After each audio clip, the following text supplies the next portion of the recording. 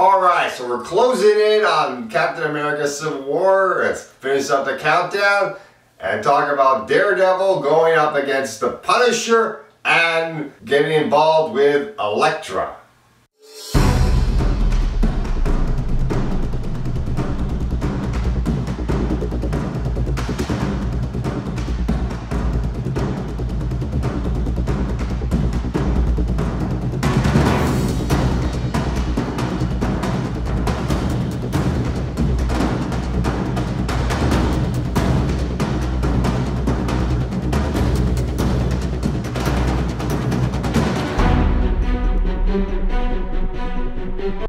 Daredevil Season 2, again created by Drew Goddard, and this was really very much anticipated for me. I was very much excited when I heard that to replace the Hole, now that the Kingpin is in prison at the end of Season 1. I was really wondering who was going to be the new antagonist for the Daredevil to go up against now that the Kingpin is in prison for a little while, even though he still does show up in the show briefly, played again by Vince D'Onofrio, and we get Frank Castle, aka Punisher, played by John Bernthal from The Walking Dead, to be the new antagonist. And for an added bonus, we get Daredevil's hot love interest with the size, aka Elektra, played by Elodie Young. Great actor choices for these two characters. Let's talk about the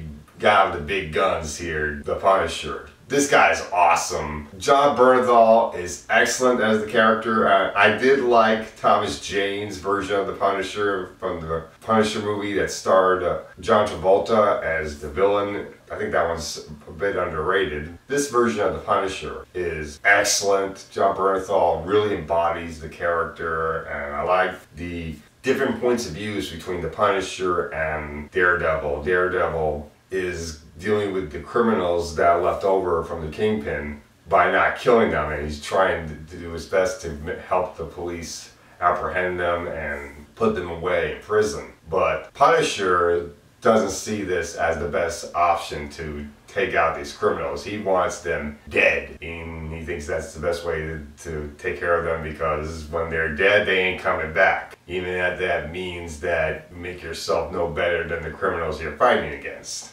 And he's trying to push Daredevil to go that far, which is really cool when you see them fight against each other. Now, Matt Murdock, Daredevil, is trying to keep balance of him being the Daredevil with his alter ego of being Matt Murdock, attorney, but it's getting very difficult and it's getting in the way of his legal responsibilities. Foggy doesn't really like covering for Matt Murdock. He seems to be the only one within the law firm that knows that Matt Murdock is the Daredevil, and Karen Page doesn't know. She's kept in the dark the whole time. At the same time, the romance between Foggy and Karen is no more. They broke up sometime during Season 1, and now she has her eye on Matt Murdock. She and Matt Murdock are beginning to like each other. There is some pretty good chemistry between them, which at first when I saw this happening, I didn't totally like it, because I really liked the chemistry between Foggy and Karen a little bit more, but the chemistry between these two was getting very interesting. And then when Elektra comes in and we have a love triangle, ooh, that gets even more heated.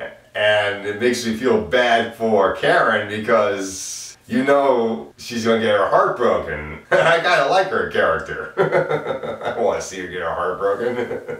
And Elektra is such an awesome character, such a bad girl, and very intoxifying relationship there. And I love to see Daredevil and Elektra fighting with each other. They team up against this ninja group called the Hand, these supernatural ninjas. That is awesome. There's also a point in this season where Frank Castle, the Punisher, gets arrested, and the lawyer he gets to defend him is, of course, Nelson and Murdock. Matt Murdock and Foggy Nelson. And Daredevil escapades, that comes into a big problem when Matt Murdock's supposed to be defending Frank Castle and Foggy Nelson's left doing most of the work, and he doesn't like that at all.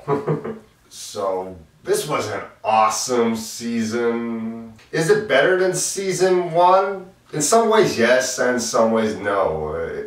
Yes, in the fact that John Bernthal is an awesome character and playing the Punisher, and action's really more anteed up. Also, Scott Glenn's character shows up again, and I really liked how he was worked into the season as well. But at the same time, the fact that the Kingpin is not in this as much as he was in season 1, since he was the main antagonist, the hole that he leaves behind is not totally filled very well between shifting back and forth with Elektra and Punisher. Sometimes the season tends to lose a little bit of its center, but it's still an excellent season and just goes so darn well. Daredevil gets a little bit of a better costume this time around to make him look a little bit better. I like how they work up to seeing the Punisher getting his iconic shirt with the skull on it. That's really cool how they work up to that, and it's just this whole season is so awesome. So great, I'm giving this season an A. Definitely worth checking out on Netflix, and I can't wait to watch Civil War. That's all I gotta say for Daredevil Season 2.